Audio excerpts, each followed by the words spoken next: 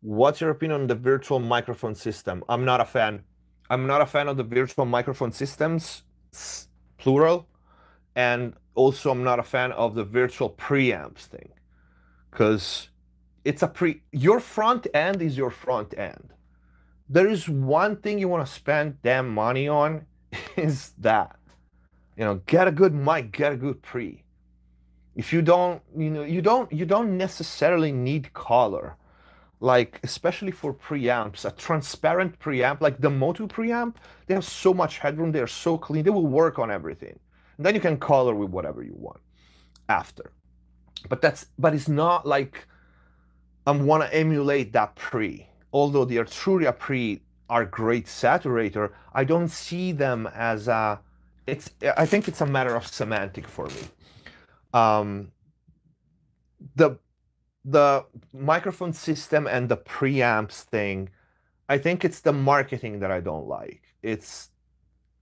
You can't do that. You can get the frequency response, you can get some other things in it, but you record with the mic, that is your front end. That is the last, I don't know, boundary that we have. We can't get to emulate or trick or substitute with something. You need a good mic, you need a good preamp. Dude, you do music, just buy a good mic and a good preamp.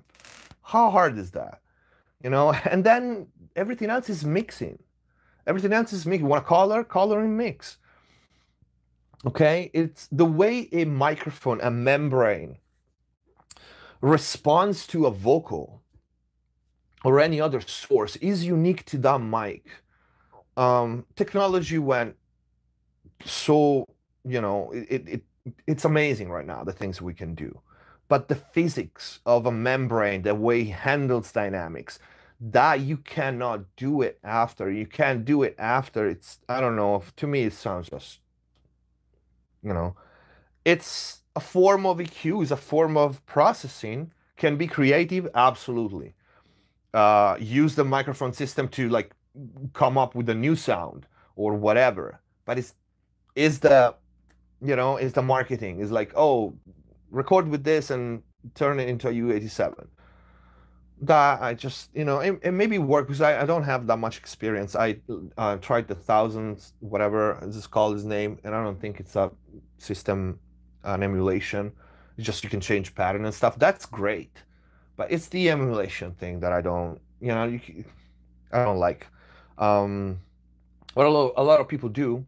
So, but to me, if I want to I like, especially today, we record 1 or 2 tracks at a time. Just buy 2 damn good preamps.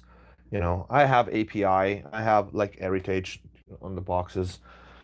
And otherwise, you just go for clean. Today, we have like so many great clean preamps that are so cheap.